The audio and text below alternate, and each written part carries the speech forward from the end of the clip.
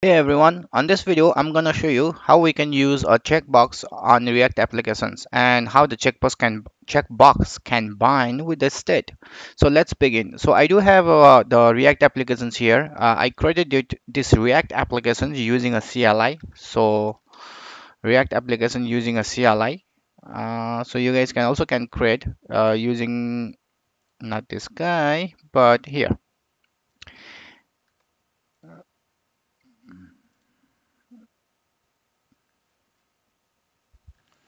Yeah, using this create React app. So I create this here, and basically on this app what I did is on app.js I created a route, and route has some kind of header, and it has these two route. That's all it does. So basically when it's home page, then it goes to the student app, and when it's add, then it goes to the ad. So when I click on add, this is my ad page, and when I go in student, this is my whole homepage or index. So let's go with the student applications. So in the student here, I do have a student here. So student has basically this component here. It's a functional component, and I'm using a hook. So here is a use effect, which does the similar like a component did mount or will mount similar like a life cycle for this component. So when this component will load at first time, it will load this guy. So here basically I just put some of the array, and this array which goes to on this state, and this state is basically doing nothing, is just looping the the tables. That's all it does. So what we do now is we will add a checkbox here. So input type checkbox. So we do have checkbox here. So what we want to do is when you go in the React component here, and I'm a student. So now I have only this three state. So on this three object here, on the first we have only the property first name, last name, and major. So what we're gonna add is we're gonna add one more property here and checkbox, and this checkbox will uh, reflect with the state what we have here. So that's what we're gonna do. To do that, we have a student here. We can literally write it here, but let's assume we get this from the API, something from Axios. So when we get that data from API, we will what we do is on student state on map, we're gonna map the data, and we're gonna return all the data, and the property we're gonna return the first is select, and the select is going to be a false as normally, and we'll return the first name, last name, and we'll return the major.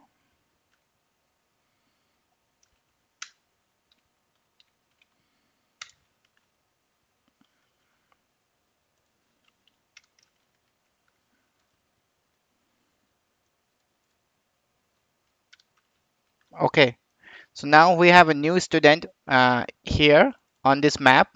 So I could put this in variable, but I'll just directly put it right here. So when I put it on this set student, I will get another here select. It's a checkbox, it's a boolean value, right? We will get a boolean value. Now we need to bind this boolean value with this checkbox. We will also loop other checkbox here on the bottom. So this is a main checkbox. When we click, then it should select everything, and when we deselect it, it's not gonna select anything. That's what we're gonna build. So to do that, let's loop. Let's instead of the here is going to be ID, which we don't have it now. So what we're gonna do here, we're gonna loop here the select to see what's going on. So we will not see anything now because this is a false value here. So instead of this, I will put here the input type checkbox. All right, checkbox. Now we will see all the checkbox, but we can uncheck, but it will not reflect our state what we do here. But we want to change the state as well based on the data where we have here. So to do that, on this guy, unchecked, will pass the value here. So now this is false. That's why we have we don't have this box checked.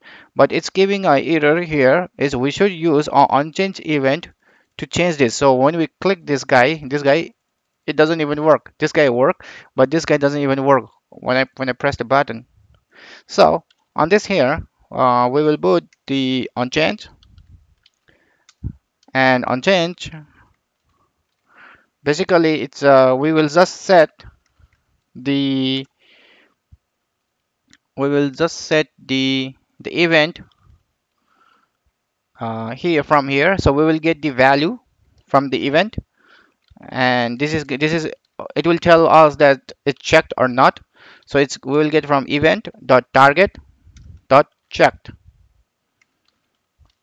On this guy, we will know what's cooking there. I mean, it's true or false. And when we know it's true and false, now we need to set with our state. And this is the function where we set this, and we will do a set state. But and here it takes the object now. So what we're gonna do is we're gonna loop this student state first, and when this loop is done, then we will get the value. But on this one, the first we wanna find which ID we are in. So I missed one thing here is on this data I also need to put send the ID. uh, I apologize for that.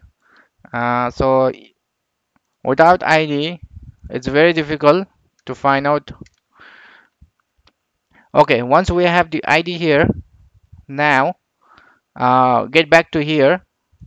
So now we need to check the each of these checkbox has the event, and on this event we have to know which event we just click it.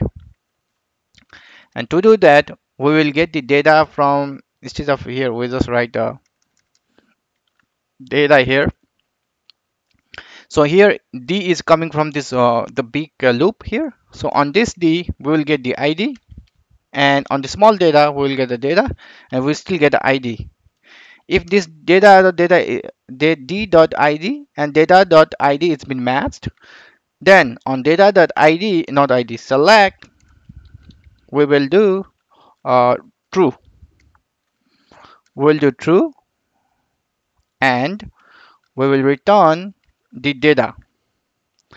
So, oh, spelling wrong, true, and we will return the data. Now it gave me this error because I didn't put here key.id, d.id, and it should do a job, but but this is not that error. So let's see. So now when I check, then it checked everything. So let's do this. Still it doesn't even work. So data.id, and we'll get a d.d.id. If it's equal to 2, then data.select is true, and we will return this data. Oh, we don't have to return here. um, oh, this is not, it should be checked here, this guy.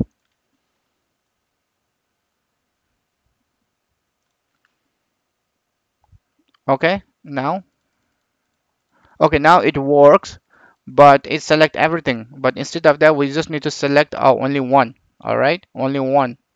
So to do that, let's see here. So data.id, data.id, data.id, and d.id has been checked, and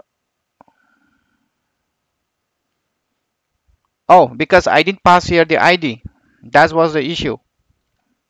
The issue is on the top because I didn't pass the ID. ID is important too. Now, if I select this, so it will, you can check and unselect. Same with this, same with this, and this will not work. But we need to make this work as well. So let's go to the component first and let's check this guy's state. What's cooking on the state? So it's checked. So if I unchecked, then this will unchecked. Same with this. So select the checkbox is bind with our state, but we want to make this as select as well. If this select, then everything is select, and if it's not, then it will not select everything. So to do that, we need to go on that event, and that event was in my header here, the checkbox. So on this one, I'll put on change. It's pretty simple now here. So on change, we will get the e dot. We will get the it's checked or not. What's the value? So we get this now, and if and oh yeah, set student state and set student state and student state. We go map. Now we will make everything true and false based on the data based on the boolean we will receive from the check. So it's pretty simple. So what we do here is we'll just do d dot select. On this select, we will do is checked and we'll return d. So that's all. So now if I checked, it's checked everything. If I unchecked, it's unselect everything. If I check single, then yeah, you can select, you can see here it's been checked. So it's all binding with the state. So this is all for this quick tutorial, and I hope you guys like it, and please do not forget to like and subscribe. Thank you very much.